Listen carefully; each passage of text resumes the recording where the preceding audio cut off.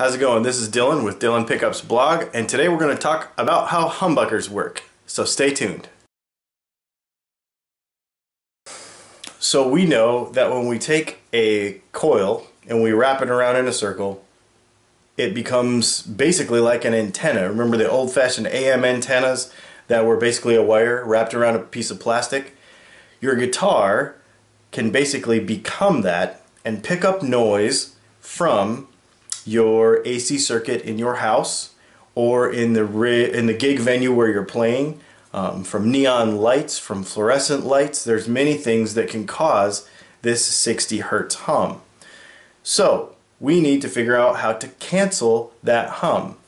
Now if we go back to our other blog about phasing, we know that if we take one frequency, in this case it's 60 hertz hum, and we can run that same frequency out of phase with itself, like this, then that becomes no sound. We discussed in that other blog why it doesn't completely cancel out and you don't hear any sound out of your guitar. But in this situation, since it's electrical interference that is fairly constant, we can get rid of most of it with phasing. So that's what a humbucker does. So let's talk about how a humbucker bucks hum. Basically what we're doing is we're taking two coils that could hum when they're alone, and we are running them electrically out of phase with each other. Let's discuss briefly how that works. So if the signal comes in this way and it goes around the coil and it comes out, so we have the start of a coil down here and we have a finish of a coil up here. It comes in and it goes around and it comes out. Notice that I've drawn these the same direction, so they don't actually change direction, but what they do is it comes out of this coil and then goes into this coil, but this is the start here and this is the finish, and this is the finish, and this is the start. So it goes into the coil, out of the coil, out of the coil, into the coil, back to the start. So what we've got it doing is running one direction in one coil and running the opposite direction in the other coil. Electrically out of phase with each other, canceling that 60 hertz hum. It's really that simple.